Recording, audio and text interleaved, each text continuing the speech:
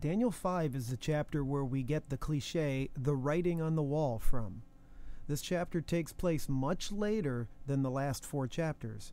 Actually, the visions in chapters 7 and 8 came before the events of this chapter and chapter 6. But because of the historical nature of the first 6 chapters and the prophetic nature of 7 through 12, they are grouped accordingly. Daniel is an old man now. King Nebuchadnezzar died roughly 23 years earlier, and there was a few other kings in between, and it turns out that Belshazzar was actually only the second in command. His father, Nabonidus, was the actual king, but he was away from Babylon for most of his reign and left his son Belshazzar in charge. Belshazzar the king made a great feast to 1,000 of his lords, and drank wine before the 1,000. Belshazzar, whiles he tasted the wine, commanded to bring the golden and silver vessels which his father Nebuchadnezzar had taken out of the temple which was in Jerusalem, that the king and his princes, his wives, and his concubines might drink therein. Then they brought the golden vessels that were taken out of the temple of the house of God which was at Jerusalem, and the king and his princes, his wives, and his concubines drank in them. They drank wine, and praised the gods of gold, and of silver, of brass, of iron, of wood, and of stone.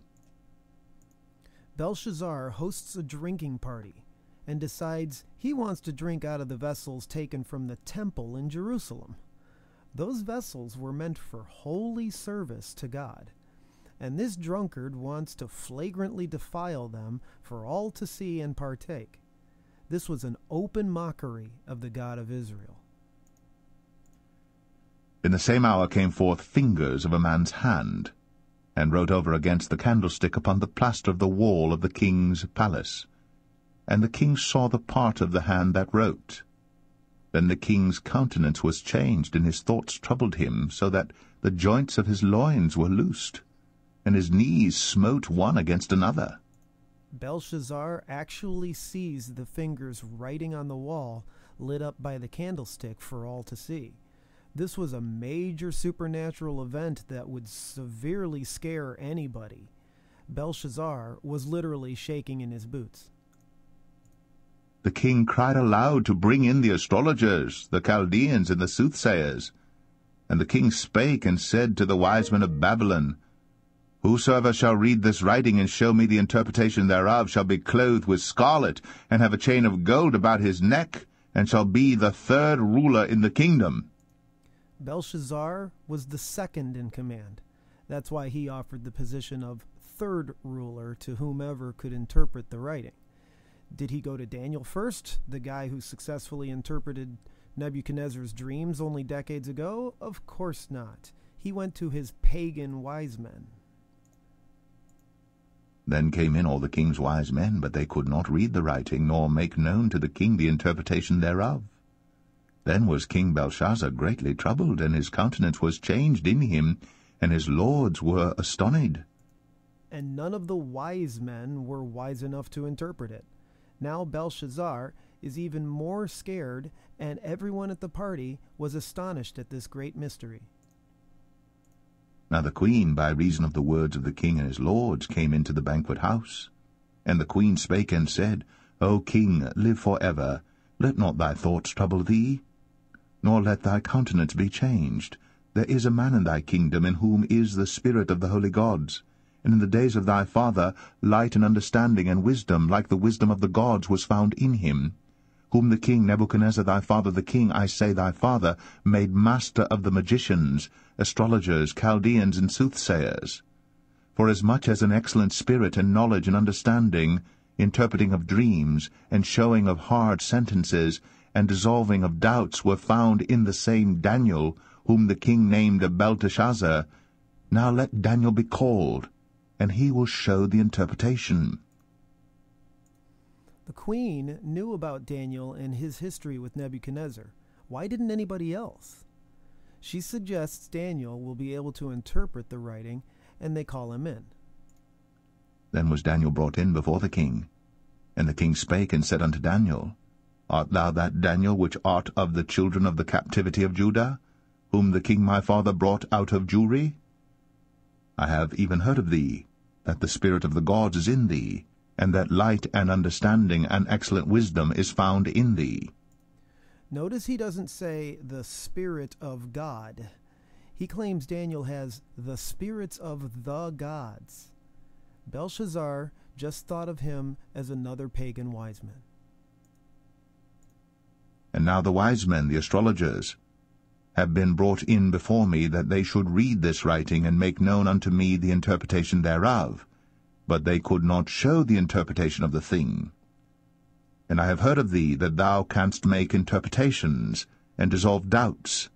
Now if thou canst read the writing, and make known to me the interpretation thereof, thou shalt be clothed with scarlet, and have a chain of gold about thy neck, and shalt be the third ruler in the kingdom. My wise men couldn't do it. Tell me what it says on the wall over there, and I'll make you my vice president. Then Daniel answered and said before the king, Let thy gifts be to thyself, and give thy rewards to another. Yet I will read the writing unto the king, and make known to him the interpretation.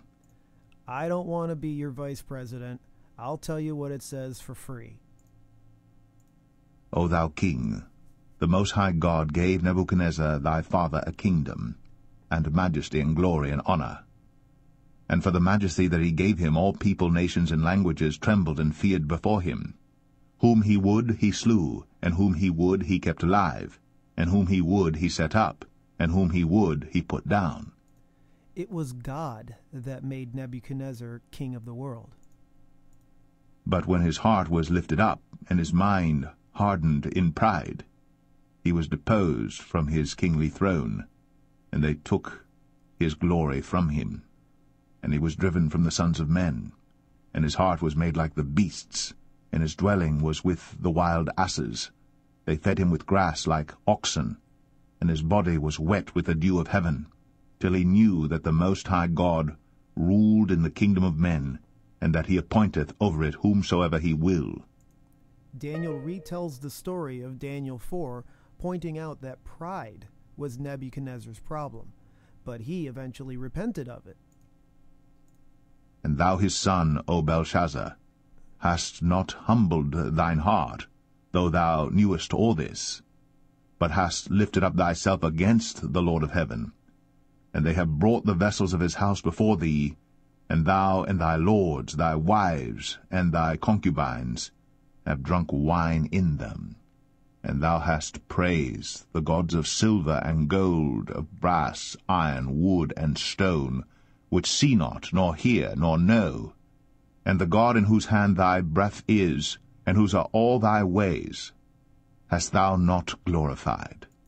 Interesting. Belshazzar knew what happened to Nebuchadnezzar, but didn't learn a thing from it. He wouldn't humble himself, and instead decided to insult the God of Israel by drinking from the temple vessels. Then was the part of the hand sent from him, and this writing was written. And this is the writing that was written: Mene, Mene, Tekel, Upharsin. This is the interpretation of the thing. Mene, God hath numbered thy kingdom, and finished it. Tekel, thou art weighed in the balances, and art found wanting. Peres, thy kingdom is divided, and given to the Medes and Persians. Mene was written twice, but it's never explained why. The words Upharsin and Peres both come from the same Aramaic word. I have no idea why two different English words are used. But notice that the interpretation of each word seems to point to judgment against Babylon, not just the last word, because of the phrases "and finished it" and "found wanting." Then commanded Belshazzar, and they clothed Daniel with scarlet, and put a chain of gold about his neck, and made a proclamation concerning him, that he should be the third ruler in the kingdom. In that night was Belshazzar the king of the Chaldeans slain. And Darius the Median took the kingdom, being about 62 years old. Even though Daniel didn't want it, Belshazzar gave him the promised rewards for interpreting the writing anyways. This event actually took place on the very last day of the Babylonian Empire. Daniel was a victim of the Babylonian Empire destroying Jerusalem in his youth, and now he's made third ruler of Babylon on its last day. Talk about king for a day. Belshazzar was killed that very night, and thus the second beast empire of the Medes and Persians began.